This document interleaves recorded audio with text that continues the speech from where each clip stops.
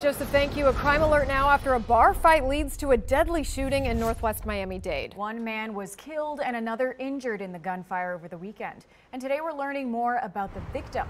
Local 10 News reporter Trent Kelly is live at the scene as police investigate. Trent.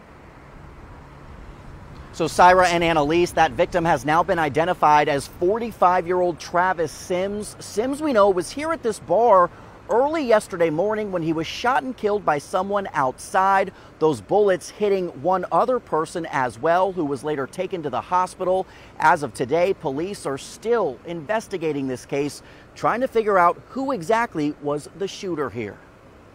A deadly shooting outside of a Miami-Dade bar, leaving one man dead and sending a second to the hospital early Sunday, just one day before Labor Day. The victim now identified as 45-year-old Travis Sims.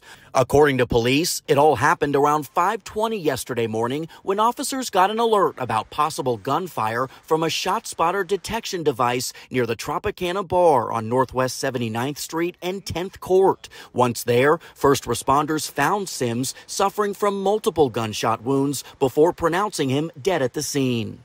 According to a relative, all of this started when Sims got into an argument with another patron inside the bar. After leaving, that's when this relative says the very same person confronted Sims outside and shot him up to 10 times. Sims' body was later discovered by police here on the pavement, the spot marked by detectives. Investigators later learning of a second shooting victim who self-transported to Hialeah Hospital before being transferred to Miami's Ryder Trauma. Their possible involvement still being investigated by police. Cameras rolling as detectives spent hours on scene Sunday, blocking off the nearby street as police took photos and collected evidence. So far, a description of the shooter has yet to be released.